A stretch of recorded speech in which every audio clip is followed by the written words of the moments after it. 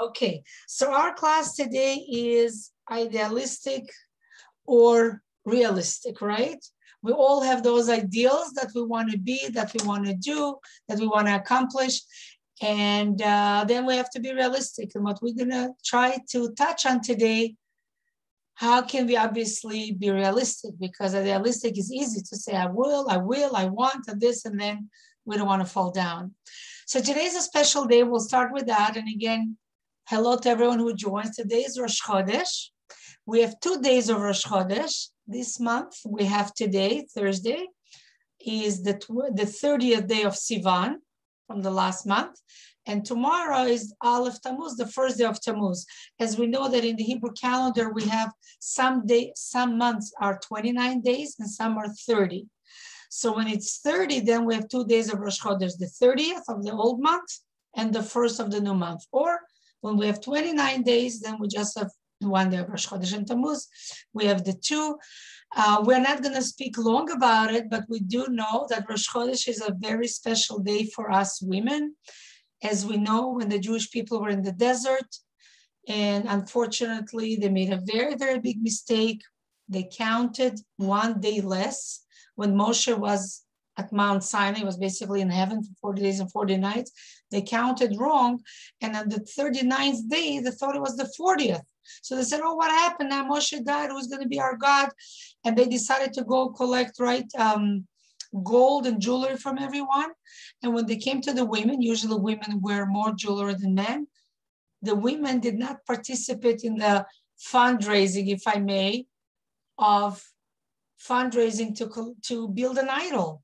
They said, no, we are not going to give our jewelry to build an idol. They gave a lot of their jewelry and gold and silver when we read later in the Torah, when we had to build the Mishkan, the tabernacle. The women brought a lot. The women did a lot. It just shows that women are very charitable, not less than men, and they wanted to give. But here they didn't want to give, not because they were stingy, because they did not want to give to an idol.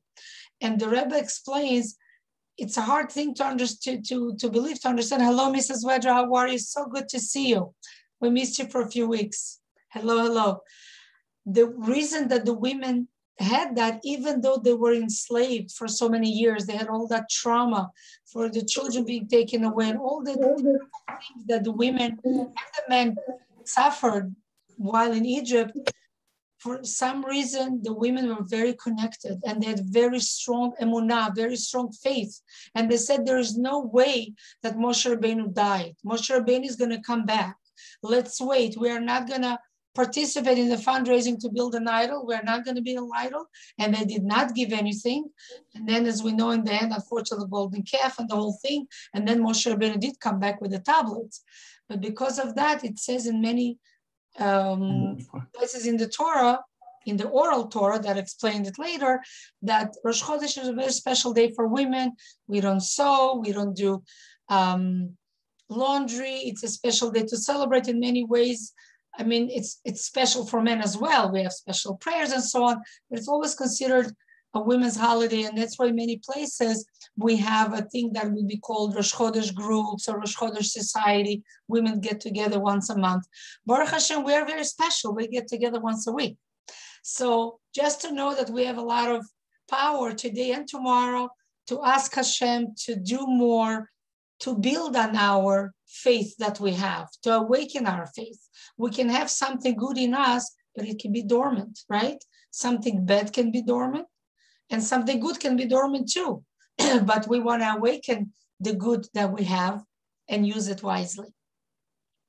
The other thing that we wanted to speak today that we said idealistic or realistic is, I'm sure many of us know that Motzei Shabbat, Saturday night and Sunday is the 3rd of Tammuz. The 3rd of Tammuz is a very special day. We can look at it as a sad day, but we have to look at it as a happy day because God willing, Mashiach will come.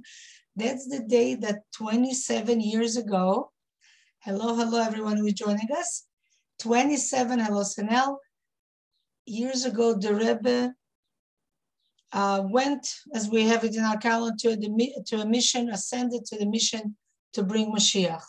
As we know, also grows the 3rd of Tammuz. many, many years ago, thousands of years ago, Joshua, that was conquering the land, he had a battle. I'll just say it quickly. For those of us who are not familiar, he had a battle in Givon, in a place in Israel, and he was trying to win the war from the enemies and take it for the Jewish people. And he needed sunlight a little bit longer in order to win the war. So I'm just going to see if somebody, okay. And what did Moshe do? What did Yoshua do? He said, Shemesh begivon dom. He said to Hashem, he prayed and he said, sun, stop where you are. Don't continue. And the moon as well. Basically, the galaxies, the big illuminators, the sun and the moon stopped. The world did not continue turning. And the daylight continued longer in that place in Israel. And I remember reading scientific evidence to that as well. Later on, they were able to find that thing had happened. I think it was about 3 hours. And the way we look at it, that Yoshua stopped the sun from setting. So although the 3rd of Tammuz seems like it was a sad day, but Hashem is not going to Hashem stopped the sun from setting, and Mashiach will come. And we know also that on the 3rd of Tammuz, some years before 1994, I think it was in 1927, the previous Rebbe was told that he's going to be released, that they are not going to, God forbid, take his life. And that was the beginning of the redemption. He was still exiled, and he was still in exile in jail, but on the 3rd of Tammuz, they told him, we're not gonna, God forbid, take away your life. And then on the 12th of Tammuz, 9 days later, they let him go free. So the 3rd of Tammuz was the beginning of the redemption. I know that sometimes it might be difficult for us to see how the 3rd of Tammuz 27 years ago was the beginning of redemption, but we do have to see, because we're doing more mitzvot and more mitzvot, and Hashem will bring us Mashiach. So I wanted today to concentrate on something new that we never discussed before about the life of the Rebbe. There's so much what to discuss, so much what to learn, and I know so many of us heard and learned a lot about the Rebbe, what he taught us, what we can learn from him. I remember last year I shared, maybe some of you remember, I sent it by probably by WhatsApp and by email, a picture of myself getting $1 from the Rebbe with my little Yossi, which is turning actually in 15 days. His birthday is the 15th of Tammuz. He's turning 33, I guess. He was born in 1988, right? So it's 33. Well, Khani's turning 34 and we're 35 years married. So I guess he's 33. I'm trying to born one after another, right? How it's a good way to remember, right? The birthday of the kids. Baruch Hashem, thank God. So I know I shared that picture and I shared, some of my encounters with the Rebbe and so on and so forth. But today we'll dwell on something else, something different, how the Rebbe cared and what the Rebbe taught us. A story is told by one of the people that went by, thousands went by the Rebbe. I don't know what numbers we have, but one time a lady went by the Rebbe and the Rebbe told her that I didn't see you in a long time, you weren't here. And then the Rebbe continued saying that precious things, precious stuff, you don't see very often. Like if you have a jewelry or something, like certain things you keep, special dishes, special things you take out of special moments, something special. How nice is it to say that to that person? The Rebbe wanted to make that person, that lady, feel good, that she's special. And the Rebbe noticed that she wasn't there for a while. She asked the Rebbe for the blessing he gave her, and the Rebbe said something like that. It's so special. There was once also, I heard that the Rebbe said to a convert that converted 100% Ka'alacha, was a frum Jew, frum Yid. The Rebbe told him, I think it was a man, the Rebbe told him, you know that Hashem loves you more than me. Because the Torah speaks a lot about ve'ahavta metager, you should love the convert. Because a convert might feel sometimes inferior I don't have a family. I don't have cousins. I don't have people in the Jewish community that I'm relatives with. People might look down at me and so on and so forth. And the Torah speaks a lot. You should love the convert. You should love the convert. So the Rebbe is telling him, the Torah speaks so much about loving the convert. So God loves you more than me. Just the Rebbe always wanted to make everyone feel good, but not just feel good. He meant it. And the Rebbe would give us power. And one of the gifts, the Rebbe, as we said before, gave us many gifts. One of the gifts that the Rebbe bestowed upon us, that the Rebbe taught us, were the 12 psukim, the 12 passages. And this is something special. Perhaps some of you heard, and maybe some of you saw those videos of the Rebbe when the Rebbe made rallies with the children. A rally means a gathering. The Rebbe would gather children. The adults usually would move to the side, and the shul downstairs in 770 was full of children. There would be women there that were the teachers or the counselors. I was there many times as well as a counselor of the group. There would be men, young men or older men that were teachers, but otherwise the whole place was full of children, and the Rebbe would speak to them. And those 12 passages that the Rebbe had taught us to say, I'm soon going to say how it came about, the Rebbe would spend so much time. And unlike Ba'omer, you would see it, the Rebbe would stand and listen. And they would pick, usually from the community, they would pick children, 1 or 2 kids, to say each phrase, each pasuk of the Torah. There were 12, each pasuk. And they would say it and everyone will repeat. So one of the psukim, is Shema Yisrael. So they'll say Shema and everybody will say Shema, Yisrael, Yisrael. It would take a long time. And you would see how the Rebbe would stand and listen. The Rebbe was so busy. The Rebbe had so much on his shoulders, so many letters to answer, so much to learn, so much to care about. And he would stand and he would smile. He would look at the kids. He would clap his hands when they would finish. And you were able to see on the Rebbe's lips that the Rebbe would say the psukim as well. The Rebbe would say it also. It's very, very special.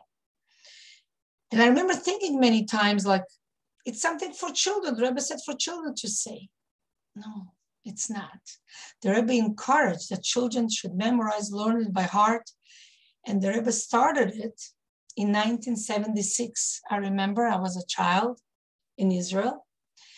And the Rebbe called that year the year of education. Shnat HaChinuch, the year of education.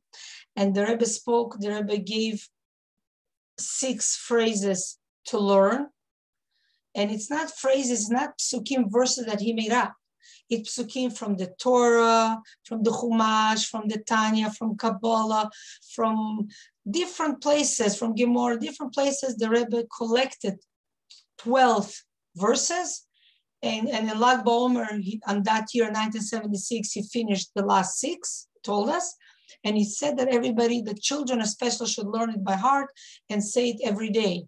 And we know that I'm sure, Eugenia, you remember when we had carpool together with Shmuel and my kids, when they would drive to school every morning, they would say the psukim, Torah, Tzivah, Shema Yisrael, Kol Yisrael, all kind of psukim. We learned it by heart and we teach it to the children since they're born. Since they learn little, we say it with them and they listen and they know it by heart. I have to share something with you.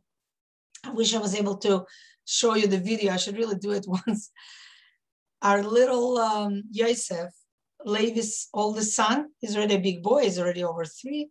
But when he was probably a year old, they would say with him psukim, the verses. And the way we would say it is, the Rebbe wanted the children to say it with a lot of enthusiasm. You know, we want kids to be happy and do it with a lot of enthusiasm, right? As some of us here have young kids like Hagit and Janina and and so on, and other kids and grandkids that we have. So they would say Torah, Tziva, they would say Torah, they would go with the hand, like Torah, Tziva, they would do it with a lot of enthusiasm, a lot of passion, and so on and so forth. Now, little how you call it, Yosef couldn't speak then. still. So Levi sent us, they were still in New York. So Levi sent us a video once. It was very cute. Till he learned to speak, he would say, I would say Torah, and Yosef would say, yay. That was the word he said. Tziva, yay, Lanu, yay, Moshe. It was so sweet because you hear Levi saying that little voice, yay, yay. That's the way he would answer. Some words you knew, he would say who, like who he was able to repeat, but otherwise he was excited. So he would say yay, because the father, my son Levi, said it with a lot of excitement. So the little guy felt it as well.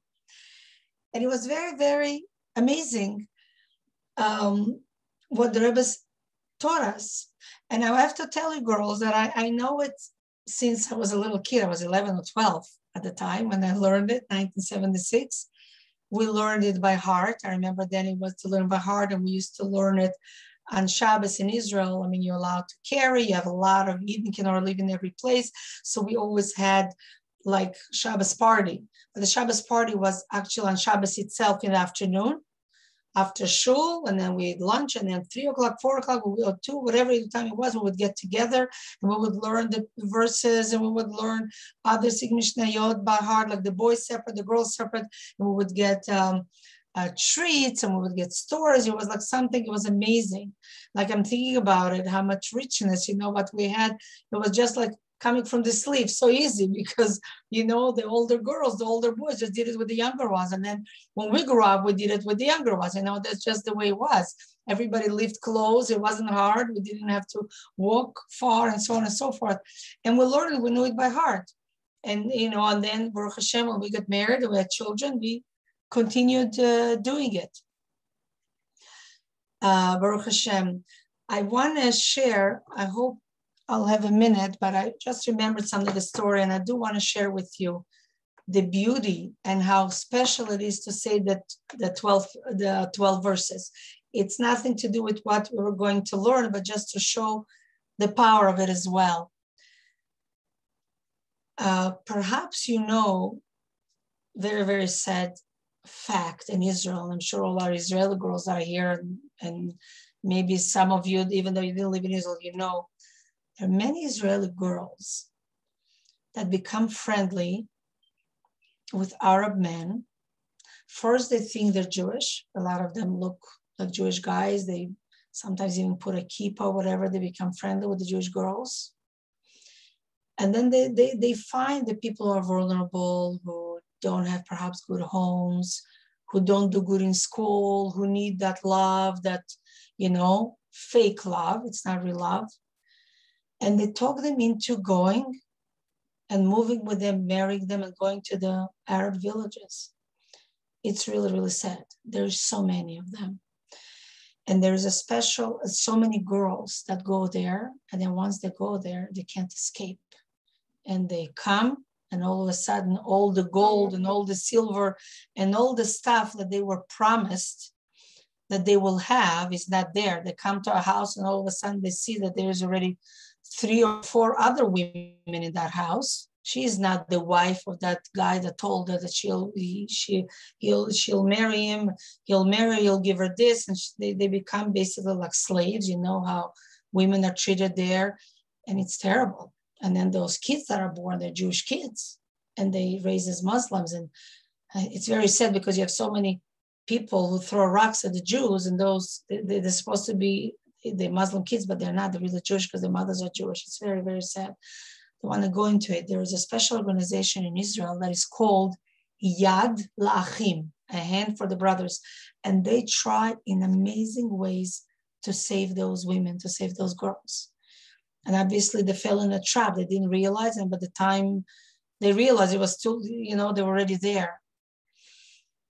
And one time, I don't know how they communicate and so on, but it's amazing how they save them.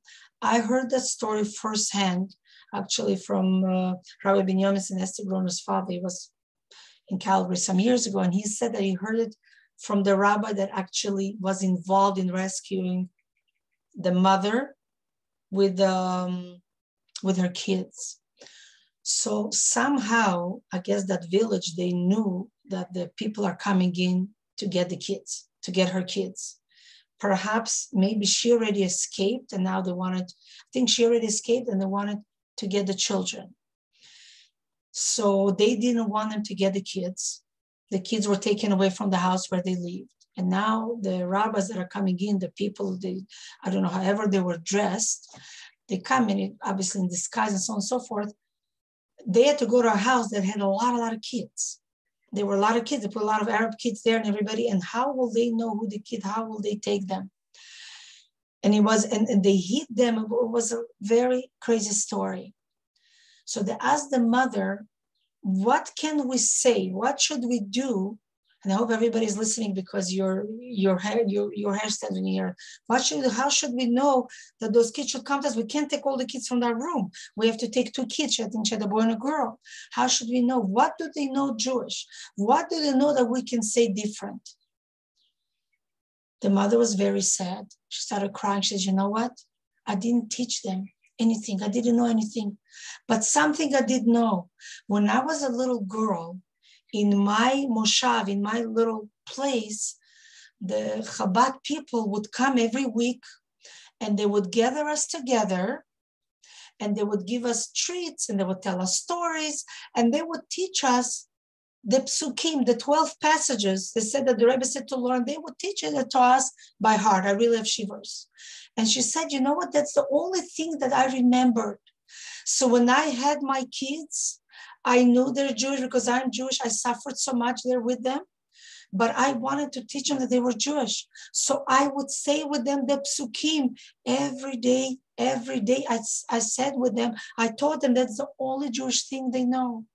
So she said to them, Torah tziva lanu Moshe Moshe Kilat Yaakov, Shema Yisrael Hashem Elokeinu Hashem Echad, Bechol Dor Vador Chayav Adam, all the psukim, Bereshit bara Elokim. So you know what they did, those people, when they heard that? They came into that place where those children were hidden on their place because there were other kids, but those kids they hid and they started saying it. They started saying it out loud. They said it out loud.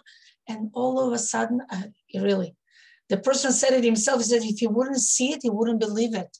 All of a sudden, 2 little kids ran out and started screaming and started saying it with them. And they hugged the Jewish people that came to rescue them, and Baruch Hashem were able to rescue them quickly, and they took them to Israel from the village and reunited with the mother and with her family. It's an amazing story, the power of those passages. You know how it was able to save them there because that woman, unfortunately, she went so low and went whatever she did. But she remembered that as a child, that she learned it. And the Rebbe was very strong, that every child should learn and so on. But what we're learning it here is, I want to speak about a few of the psukim, that it's really, when you look at the 12 passages, and perhaps we'll take time today, we'll discuss just a few, we don't have a lot of time, how it's like a 12-step program that the Rebbe had bestowed upon us to learn how to live our life, how all the ideals that we have should not stay just in the idealistic world, but it should be realistic. And I would really like to share with some of with all of you, I guess, the 12 psukim, perhaps we should email it or send it to you, especially the ones that have young children and have young grandkids, that the children should start memorizing and saying it.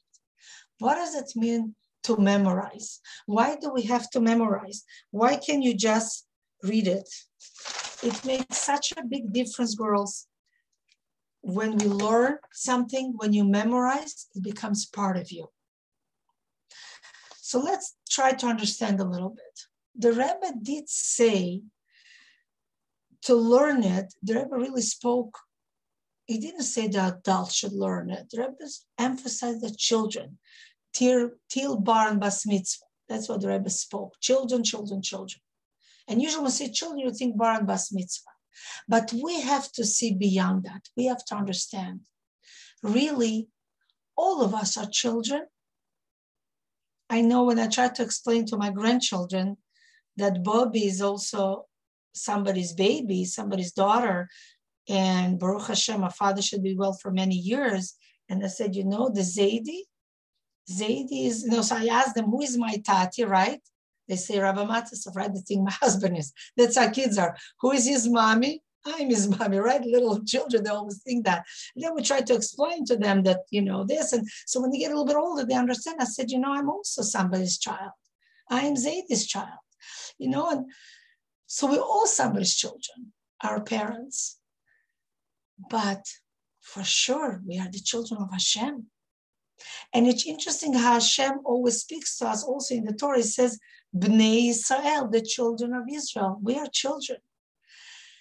The Rebbe is teaching us something here, that to be a child is something very special.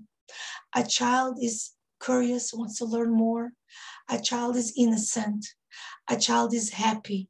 A child wants to learn, wants to observe, wants to do. They're not set in their ways. They want to do more.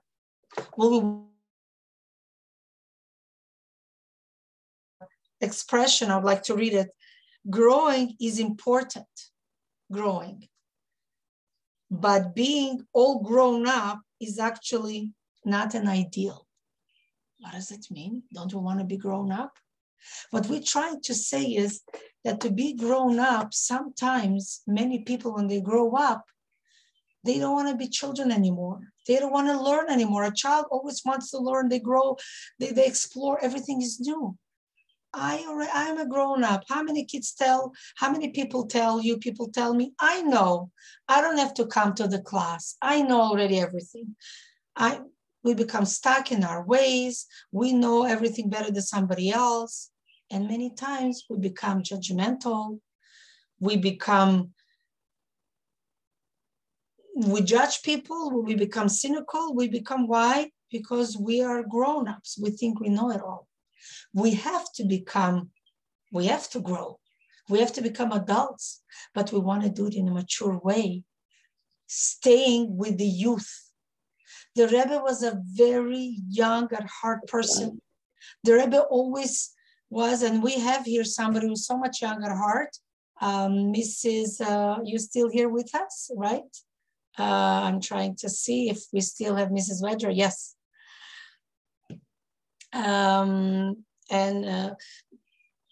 Sorry, I have to see because I have, no, sorry. I'm sorry.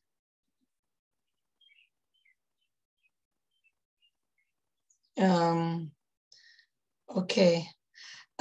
Jennifer Brown, if you don't mind to look, I wrote you something. Thank you. And WhatsApp. Okay. Yes, I saw it. Yes. I got your message. Thank you. So I can go ahead? Yes, please. Okay. So many times, and the Rebbe encourages us to see the power what youth has.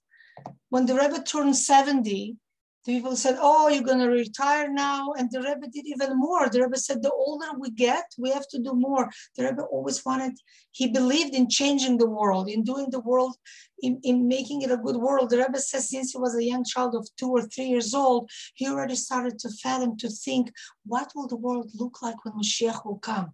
What is the purpose of creation? The end of times means good life. The Rebbe was always, even though he went through a very hard life, we spoke about it once. I mean, some of you were here or not. But anyway, being born in 1902, having World War I, having World War II, living through the Depression, immigrating, all the things, seeing so many relatives go, so many, unfortunately. And some of us, especially Mrs. Wedrow, have seen it, and many of us, unfortunately, all have family who perished in the Holocaust, unfortunately, and so many things that the Rebbe went through, and being childless and so on. And the Rebbe was so positive, always looked to do more and more and more. And that's why we decided this class to learn something from the 12 psukim, from the 12 passages, to see for us what we can learn from here to ourselves. I want to say something, that we have something very special to share. We have a very special dedication today of our class. We were hoping that somebody else will be here, but last week somebody else wasn't here. So let me say it. The aunties, the nieces, the whole family of Risha and Shoshana and Jennifer Brown is the auntie. We have a very special simcha that we're celebrating because Risha became a grandmother to her kinahora little boy, and the bris was last week. And we wanted really to do last week to say the Mazel Tov, and Shoshana was on, but Risha wasn't on. So we decided to wait for this week, but now Shoshana is not here. So we still want to do it, and I'm sure you'll share with her. Maybe she'll listen to the class. So Shoshana had her first baby boy, her first baby altogether, Kinahora, and they named him, if I'm maybe Risha or Jennifer want to say more, is named after their father. Beautiful, beautiful name. Chaim Dov, I think, right? So maybe you'll say a few words. And it's so nice. What a nice thing. And it's so nice in this class. Thank you very much for the donation that all of them got together. They wanted to surprise. And here we have two sisters, that one became a Bobby, a grandma, and one became an auntie, like a grand auntie, I guess, right? And one became a mother. She got married about a year and a little bit, 1.5 years ago, 2 years ago, so on. And it's really, really nice. So we always thank you again. It's always nice when we sponsor the class, you dedicate classes, and it's so special when you get it for a birthday, for a birth, for whatever it is, you know. And if there's a yortzeit, obviously it's very special. And you did do for your mother, for your father, Risha and Jennifer, and now we're doing for the living. It's so special. So maybe one of you wants to say something for 2 minutes, and then we'll continue the class, Risha, perhaps. And thank you, Jennifer, for the surprise. Surprise, Mazel Tov, my best sister in the whole wide world. Yeah, so little baby boy whose name is Dov Bear, after my Risha's father. So my father's Hebrew name was Dov in Hebrew, and in Yiddish is Bear. That's right. So, but then it just made sense. His English name was Bernard, so that B-E-R, Bernard. I never made the connection till now. So little baby boy is Dov Bear. Shoshana said she called him her little bear. I thought that was adorable. Anyway, so he's just a few weeks old and just so lovely. We're just have met virtually because she's far away south of the border. So we miss them very much. And yes, just want to say Mazel Tov. And Rita wants to say anything. I'll let her say it for a moment. And then we'll get back to you, Rochel. Yeah, I'm actually a little speechless. This is totally a surprise. And Shoshana would have been on. She doesn't like to miss a class, but she's busy getting into her nursing routines. We know all of that. Yeah. And our little Dove Bear, it's just a namesake for our father, who was a very, very special person. He went through the Holocaust in a different way than some, because he was born in London, England. And when he turned 18, he immediately volunteered and to serve. And he served in the Allied forces in the British Royal Navy. And there's many, many incredible stories that I could share. Maybe there'll be an opportunity to share some. But he survived, and he was able to come to Canada and meet my mother, who was born here in Canada. Wow. And they built a wonderful life together and raised us children. We have a brother. We have one sister who sadly passed away young. And we just had a wonderful life that they built for us here. And he, in his own way, came out of the Holocaust by serving in the Allied forces. So that's a big story. It's not the appropriate time to share it, but maybe another time. You'll be able to share, like yeah, it would be very a privilege. And I know we'll tell Shoshana, who's busy nursing right now. And I'm just totally surprised and just, I really feel encompassed by the love of everybody here. In Thursday night, I look forward to it. And I hope that the day will come soon when we'll all be out of the pandemic, and I'll come to Calgary and we all meet in person, because I feel very close to everybody. Thank you. And I give love. It's amazing to all of you too. I was surprised when Jennifer told me. I said, you know, Shoshana came to the class. She never said, she was like had a baby a few days before, then after Brit, she never said anything. I would never know, and then you said, so I kept a secret. I didn't want to say nothing last week. And then she says, oh, Risha, you wrote me you won't be there. So that's why I'm sorry. I asked Jennifer, should we say something or not? So anyway, you'll tell. I didn't want to keep the secret for so long. So we'll continue, girls. So nice everybody else will join. So to continue a little bit more, as we're speaking here about the youth, how the Rebbe was telling us that we have to stay young. We have to stay young. You say people are young at heart and people that always want to do, because when we become old, it's not the ages, we all want to become older. We all want to become mature and learn and so on, but we cannot lose the qualities that children have. And that's what the Rebbe said. The Rebbe also, when the Rebbe started the whole thing with education more and more, in 1980, Tafshin Mem, the Rebbe spoke as well. And the Rebbe said, it's interesting that when the Jewish people went out of Egypt and they were crossing the sea on Kriyat Yamsuf, when they split the sea, it says, Hem hikiruhu tchila. They recognized Hashem first. They saw the godliness of Hashem first. Who is they? The children. How old were those children? When we learn about when the Jewish people were in Mitzrayim and they were slaves, when Moshe Rabbeinu was born, right? Why was he put in the little basket? Because they wanted to kill every Jewish boy. Every Jewish boy that was born in the world, because they saw in the stars, right, that a baby will be born and take the Jewish people out of Egypt. So, and the Jewish women still continued having kids, and it was very hard. They were working all day. We know the stories that the Medrash is telling us, how those children grew up amazingly. Angels would come to feed them. The parents weren't home. They were very special children. But those children grew up with a lot of faith, with a lot of whatever the parents were able to teach them. They taught them, and they were very special children. But those children, when they went out of Egypt, Moshe Rabbeinu, it says that when he went out of Egypt, he was saved as a baby, right? But he was 80 years old. So when we learned, the Rebbe explains, a lot of those children were not young kids. They were older. They were older men and women. And the Torah is telling us they were children, because they learned so much, so strong, so saturated with the emunah, with the faith, with real Yiddishkeit, real stuff, that it stayed with them so strong, even when they were older.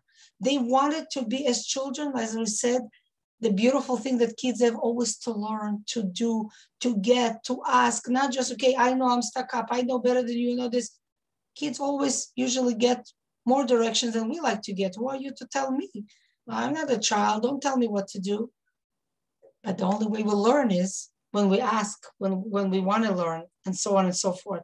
And that was something very, very special, the optimism that they had. And they wanted to go out of Egypt. They wanted to do things. And obviously there were kids there as well, but not all of the kids were kids.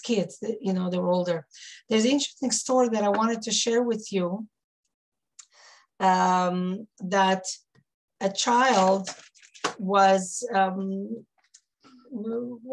to school. The mother was very overprotective over the child. And usually the child would walk home from school, but there was thunder and lightning and raining and this. So she said, you know what? It's so close. I'm going to drive quickly and bring my child. She was overprotective. The child will get scared. So she drove quickly to the school. She comes to the school, and she goes, the principal says, the child already left. She goes, what? He's walking, my poor little kid. My poor little boy. So she's driving on the path that she hopes the child walks. And as she's driving, she sees him walking. And all of a sudden, there's a strong lightning, a lot of light. And she thinks, oh, the child will be probably so scared. And the little boy picks up his face and he smiles to the light. And then she says, come get to the car. They come home. And the child tells her, and so she asks him, my little let's say Moishala. Why should we say Johnny? Let's say a Jewish name, my little Moishala.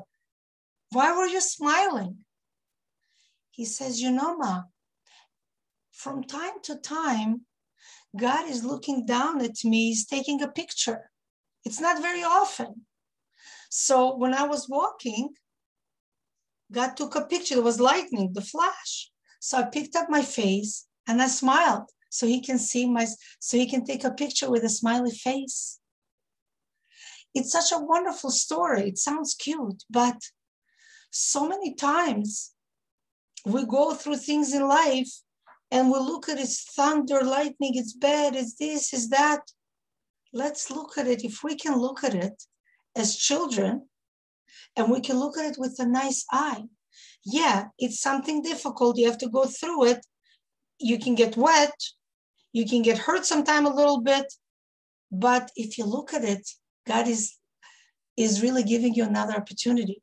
Sometimes we're going through little challenges, but let's look at it as an opportunity for something higher, for something greater. When we don't look at it with eyes, with the heart of a child, to be younger heart, we get scared, we think, because we have anxiety, what will be here, what will be there, and what will happen. Why children don't get scared? Because they don't know as much.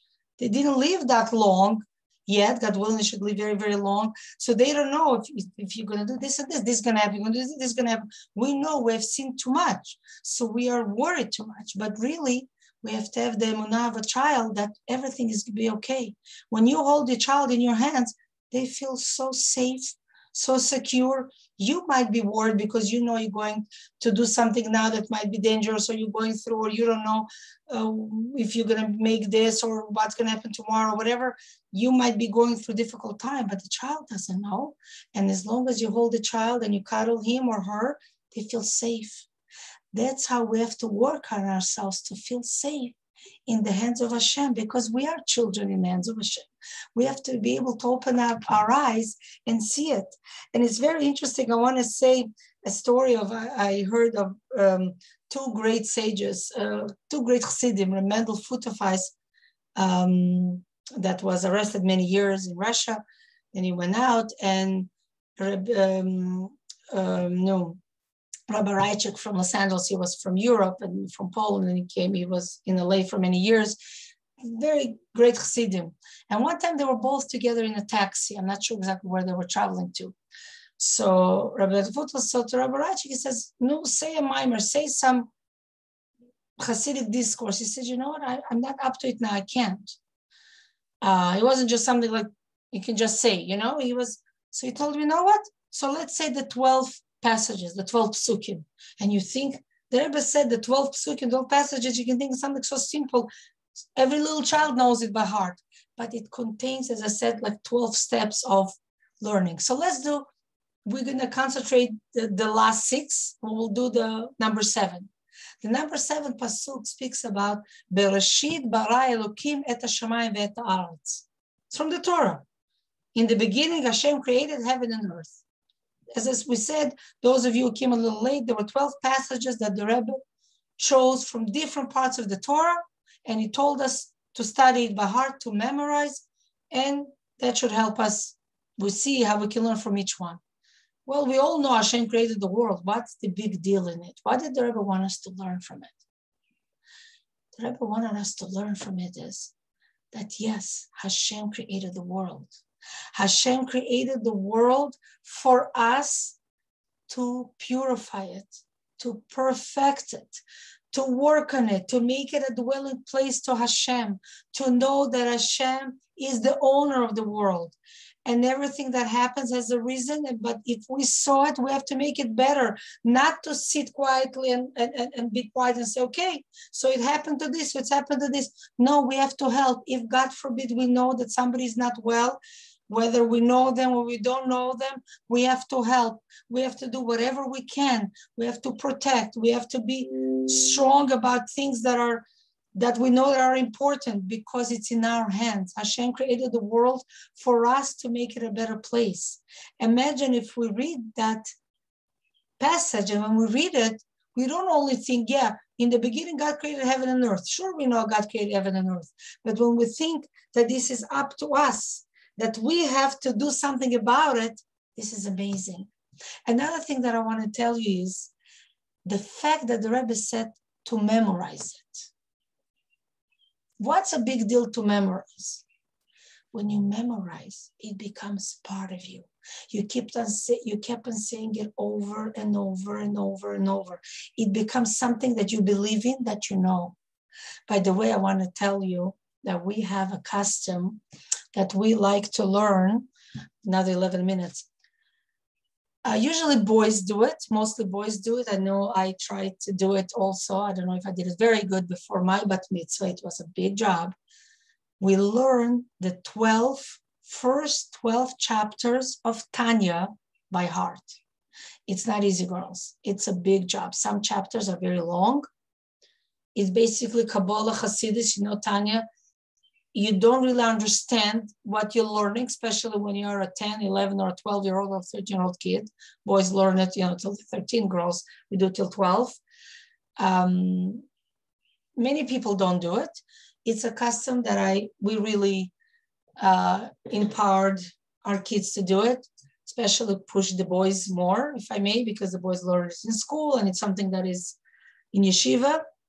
Shlomo is not learning it in school. Neither did Yossi or Levi or Yudi or Avrami. They had to do it at home. And Shlomo is learning. He is Baruch Hashem 11, soon he's going to be 12, in a few months. And I want him to finish it. And the Chayes also learned some, not all of it, but my girls learned some, but with them we try. So I decided, he said, lately he said, Mommy, it's hard. Like, it's hard to learn by heart, and especially when you don't necessarily understand it. I mean, which obviously you understand, but still it's Aramaic words and everything, so on and so forth. So we said, let's learn it together. We started it this week. We accomplished so much more because we're learning together. And I told him, thank you for that. I asked him, I said, do you think we'll learn together? So we sit together, we go, 1, 2, 3. I'm telling you what I did. I remember when I was a child and I learned. And it's amazing because what I learned when I was a young kid, I still remember. What I learned now, I don't remember the following day. I'm sure all of you can testify for that. But when we learn as children, we remember. But it's great. We sit together and we say it together over and over and over. Obviously, he remembers better than me, but we accomplish. And it's amazing that something is in your head, something that you learn. But the Rebbe meant by us learning it, that we have to become saturated, filled in with words of Torah.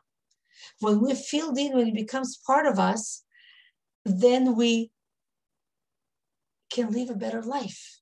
We can live a more holy life. When we say the pasuk, Bereshit bara Elokim, Hashem created the world, the heaven and the earth. When we wake up in the morning, we spoke about it many times. Baruch Hashem, every morning we should wake up, amen. And Mashiach will come and then we'll live forever, amen. And we say, Modeh ani lefanecha, thank you, Hashem, for giving me another day that I woke up, and Rabbi Monatecha, you trust in me is great. And your mind is full. You think about, what do I want to accomplish today? Do I want to make more money? For sure. I want to go to work. I want to make money, whatever my job is. But why do I want to make money? Because I want to give some more tzedakah.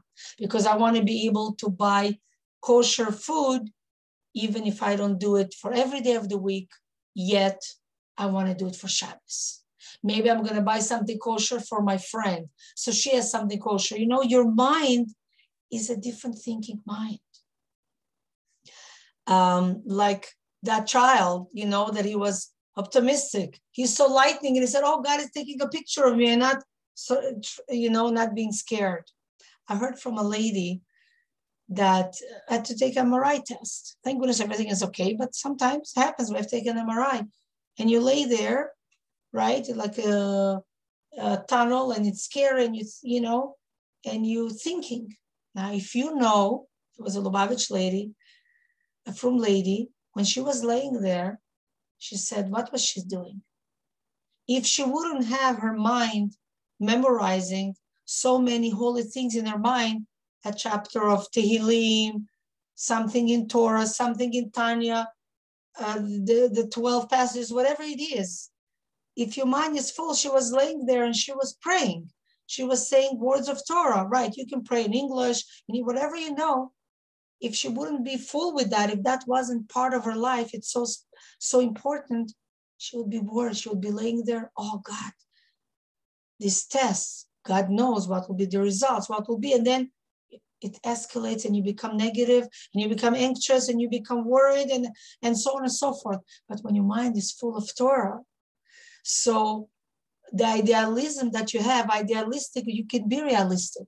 Because when we study, when we think, when those things are important, it becomes part of our life. Because we make it part of our life. You know, girls, in the early years, after World War II, before that as well, when the Jewish people started, when the Eden started immigrating to the United States of America, many years ago, even the beginning of the 1900s and later, it was hard. In the little shtetl, it was very hard as well. But somehow, in the old home, in the alte Heim, as we say in Yiddish, we all know our grandparents, great-grandparents, everybody was religious. Everybody learned Torah, everybody kept everything. Life was very hard, but that was life. We knew that's what it is. And we were proud of doing it. And the jobs we did, whatever we did, we tried to keep Shabbos. That was life. There isn't life without keeping Shabbos. But it was a very big test. Very, very big test. And those Yidden, when they came to America, they realized that if they didn't work on Shabbos, and in those years, there wasn't such a thing, if you say you're religious, you would lose your job. In the beginning of the 1900s, even in the middle, 1950 and 60, if you didn't work on Shabbos, you had to work 6 days a week. There wasn't such a thing.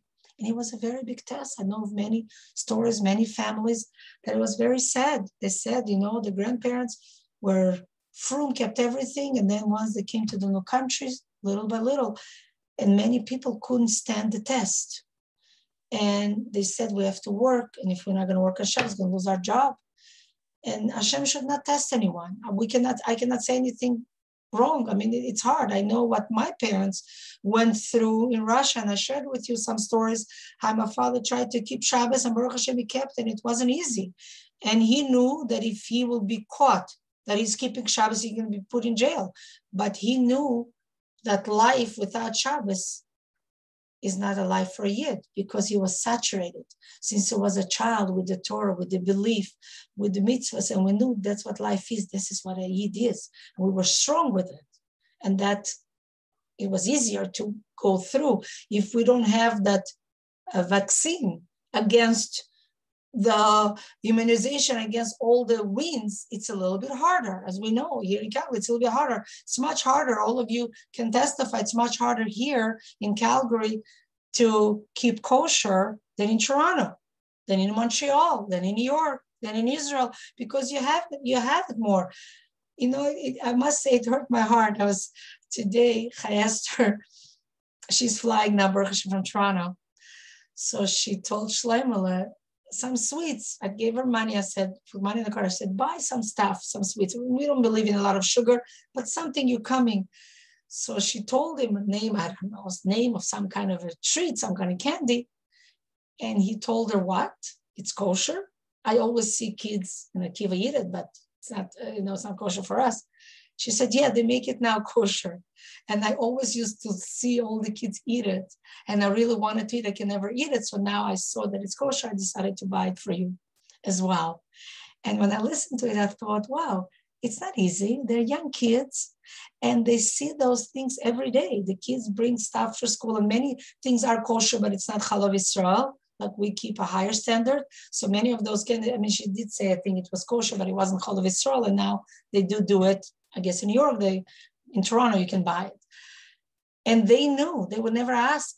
As I shared with you, I can go to the store with them. They can be very little, very young, a 3-year-old. He'll nag if I tell him or her, I say it's not kosher. They don't say nothing again. They will nag for the stuff that is kosher I should buy because they know that they can change my mind.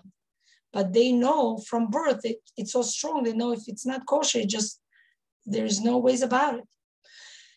So those two, they were two friends. They were tested with jobs in New York. And they were very strong. They said, we are not going to break the Shabbos. We can't.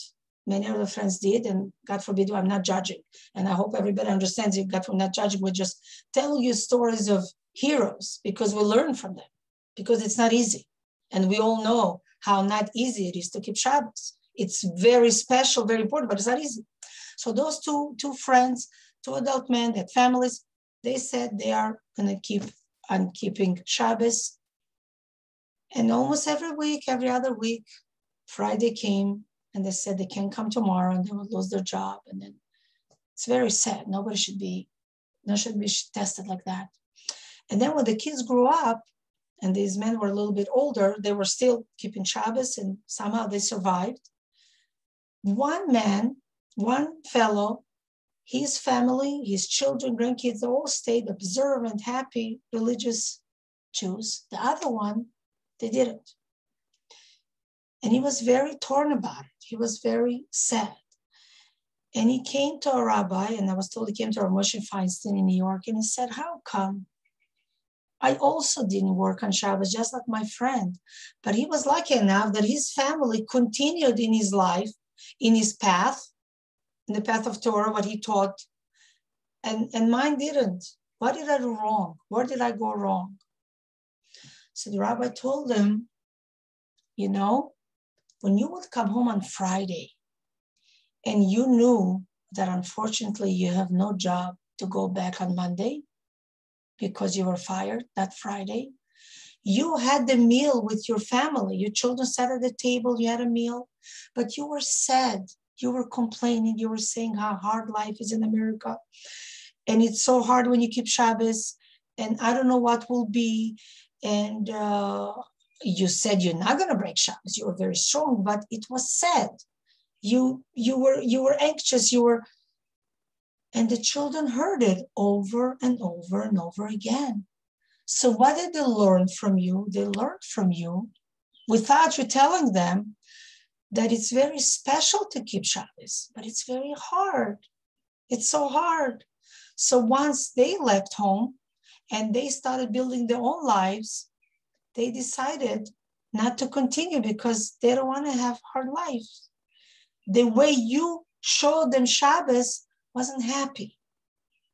Your friend, on the other hand, when he would come home on Friday, and unfortunately he knew that he has no job to go to on Monday, and he also had a large family to feed, he didn't complain. He would tell his children that he's so happy that he was able to withstand the test and not to go to work tomorrow. He was so happy that he was able to keep the joy of Shabbos. He was so happy that he is a Yid and he's a Jew and he has Torah and mitzvahs and he knows that Hashem will not let him go hungry and he is going to find another job. He was very optimistic. He had like the life of a child. He was looking towards something better. So the children in that house grew up. They realized that it wasn't easy, but they grew up with a lot of happiness. It was fun to be a Yid. It was fun to keep Shabbos. It was fun to do things. There was simcha. There was joy. It was good. Yeah, there's always hardships. It's not fun to brush teeth when you're a 3-year-old or even a 10-year-old and floss for 2 minutes and mom saying, do it, do it, do it. But you know, because you explain that your teeth, you're going to have fresh breath. You're not going to have cavities. You say it in a good way and the children are happy. And this we're learning from the second pasuk, from the second verse that the Rebbe told us, told you were 12, right? And we'll have to finish with that. Veshinantam levanecha, that it's a pasuk that we say in Shema. Veshinantam levanecha vedibarta bam, that you should teach it to your children and you should speak about the Torah everywhere you go, when you are home, when you get up in the morning, when you go to sleep. This is such an amazing story because here both of them did the same thing. Both men kept Shabbos and they really sacrificed a lot. The man that lost a job every week or every month or every 2 weeks or whatever it was, it's terrible. It's so hard. It's so sad. But he had sadness with it. He did not show his children the happiness. And that's what we are learning, that we should show the happiness. We should do whatever girls we're doing. I know a lot of us have already adult children. A lot of us still have young kids. Some of us, God willing, gonna have children, still not married or young married. We have grandchildren. Whatever we do, girls, it's important to show, to do it with happiness, but we have to study. We have to know. It's very hard to give an attitude of happiness of something good if you don't mean, if you don't feel it. We have to be saturated with it, then the children will feel it. And that's why I brought that example with Shlomo that I'm learning with him. I like to learn, Tani. We're doing it together, so I'm enthusiastic. He is enthusiastic. It's not something I'm telling him, you have to do it. Yeah, I want him to do it because it's something so special. He will be so happy. My husband, my boys did it, my husband did it. And then after they learn it again, some of my girls, however, they learned, then they're so happy. They say, Baruch Hashem, that you encourage me. And it tells me I love to learn, it's just hard. So I said, okay, let's do it together. We have to find ways. Children know what you mean, what you don't. When you go on a vacation, what do you pack with you?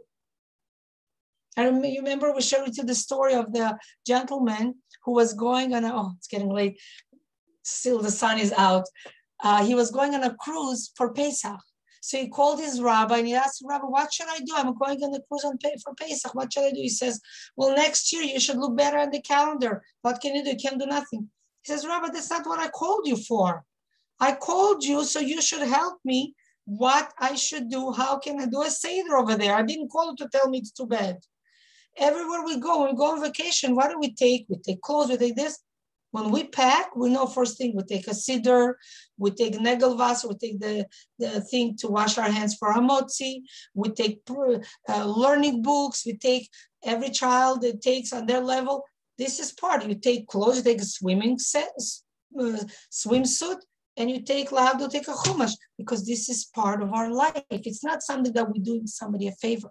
When you grow up in such an atmosphere, it's much easier. But it's never too late. That's what the Rebbe taught us. We're all children of Hashem, and this is the nice thing that the Rebbe taught us, and as we are coming to the 3rd of Tammuz, let's dwell on that part in our personality. Let's think that we are as children, curious, want to learn, want to do more, want to explore. We don't want to be set in our ways. Some ways it's good to be set if it's good ways, but not to be stuck up. Not to be judgmental. It's all good. So this happened. Let's laugh about it. There's something good. Tomorrow will be something better. And just to see I see God is so much here, but what we were able to learn, but perhaps we'll do more. We spoke today a little bit about 2 of them. Maybe we'll discuss some other times, the other 10. And to be honest, I never studied it in depth the way I did now when I was preparing the class. And I opened my eyes myself, because I used to wonder many times. I knew as much as we know how the Rebbe cherished every moment. He never took a day of vacation, never traveled anywhere, never went to see Chabadas. There were so many Chabadas around the world. We put so much work. We asked the Rebbe, come, see what we're doing, enjoy, see our fruits of our labor. The Rebbe said, doesn't have time to travel. And here the Rebbe would stand for 10 minutes, 15 minutes, and hear little kids say, Shema, Shema, Israel, Israel, Hashem. And he would say too, because there was so much depth in those psukim, in those verses. And as we said, the one about education. I know that all of you here, you are very educated women. You want to learn. That's why you're coming to our get-togethers. You want to learn. You want to know. And let's learn more. Let's get, as I said again, the word saturated with it. It should be part of us. And then becomes part of us, it will grow to our kids, even to our married kids, even to our adult kids, to our grandchildren, because all of a sudden they see what your interests are. They see you going on vacation and grandma is taking a library book that has a Shabbos story, that is a story of tzedakah, because those things are important. It's part of our life. It's something that we do. It's not we tell our kids. And then they see, so they want to do it too, and it helps us. When I drive, and I think I mentioned that to you, I know, I say a lot of Tehillim, a lot of Psalms of David. After a while, if you say the same chapter every day, it's a good thing to do. It's good to do. Otherwise, you can pick a short one. You happen to know it by heart. So when you drive, your mind can be full of worrying, what you're doing, what this. You know it, I just say it. I just say the words, because otherwise it's wasting time. Because I put in my head, I know that every moment that we are here, we have to use for something good. We have to do something good. So when I'm driving, it's not good to carry a conversation and to counsel somebody because I have to concentrate on my driving. When I pray, I have to concentrate. Good. But when I drive, so I say things by heart. It's not a prayer, Tehillim, a class we learn, I listen to something, because it comes from the thinking that Hashem created the world. Right, I know. Why do I say it every day? Why did the Rebbe say to say it every day? Because when I say Hashem created the world, that means he wants me and you, all of us, to make the world a better place. So make the world a better place. My mind is to be occupied with holy things, with spiritual stuff, with godly stuff. Obviously, mundane stuff too. We are human. We live in a physical world. But your mind is so. When your mind is in holy stuff, you are less jealous.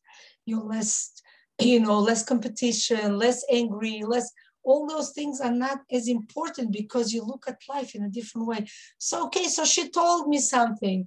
I will forgive her, because I want somebody to forgive me. I don't want to go to sleep and my soul goes to heaven and go to sleep and I hurt somebody's feelings. I don't want to do that. I don't want it to happen to me. So I'm going to forgive my friend, even though she didn't ask me for forgiveness, or he didn't ask for forgiveness, because I don't want their soul to go to heaven when they sleep. And God will say, oh, why did you hurt Rochel?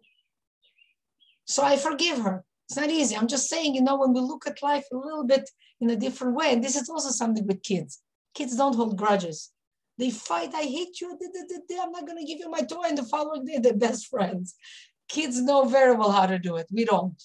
We should learn to do that. We should never say, I'm not going to be your friend and say bad things. But if we do have, we should learn to do that. Thank you so much for all the stuff that you wrote.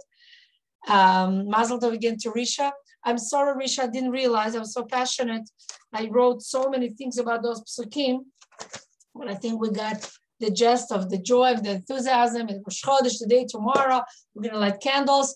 And perhaps, Risha, you'll share with us some other time, because today is already, and by you, it's already after 11. God willing, we'll make time, another time, maybe next week, Shana will be there to share a story. And that'll be a nice thing. Maybe we should put it sometimes in our classes from time to time, somebody share some story about our ancestors. I think it's very nice because we love to learn from all our ancestors. Thank you. Have a good Shabbos, a good Chodesh. Thank you, everybody. Good Shabbos. Mazel tov. Mazel tov, the new baby. Mazel tov, mazel tov. Thank you. So good to see you, Mrs. Wedger. After not seeing you for a while. Marina, Janina, Chagit still here. Yajina, Risha, Sanel, Adina, and Jennifer. So much what to say, right? Sometimes I feel like we can be hours sitting here and we will not finish everything. And Mrs. Wedger, I hope you got the little thing I sent you. You'll tell me later. I can't hear. Okay. Sorry. Thank you so much. My pleasure. I didn't know what I deserved. Did you know Lenny Shapiro is already home? Oh yeah, for sure. We were in touch. He's home. He was all so the sick. time. Yeah. We came home a few days ago, Baruch Hashem. Oh, we were davening so much. Yeah, Baruch Hashem, but thank you for sharing, for sure. Yeah, we should always be home, healthy, happy, and all the best. Take care, and I should go. My pleasure. I'll go prepare the room for Chai Esther and stuff. I'm so excited she's coming. I went shopping to the girls, believe it or not, 6:45 in the morning, 6:45, because I knew during the day I don't have time to leave Chabad. And I said, I want to buy juice. I want to buy some fruits that she likes. So Baruch Hashem, we did it. I could have complained, and I said, thank God I have the energy. I'm tired now, but that's not your job to complain. I complain. No, you don't complain either. You're allowed. Complaining would have been okay. Sometimes you complain a little bit. I have to say, a trade, I would have been a millionaire. I had, what did I have? If I would lose, if I would get, I think if I would lose a pound for every word or something like that, it says I would be a supermom. I think all of us would be, if we lost pounds. And nobody can lose a time finding it. So nobody lost. Sorry? I find it. You find them. All of us find that, I think, after 40 and after 50 and after, I don't know yet, after 60, but we're trying. God willing, we'll know it. Yeah. Take care. Good Shabbos, Maslov, so Risha. How wonderful. Thank And you. good Shabbos, Mrs. Wedra, and we'll be in touch. Jennifer and Adina. Thank you. My best to the rabbi. Oh, sure, I will, God willing. And Risha, you know, the whole family, nieces, they all got in to sponsor the class. Thank you. Thank you, thank you.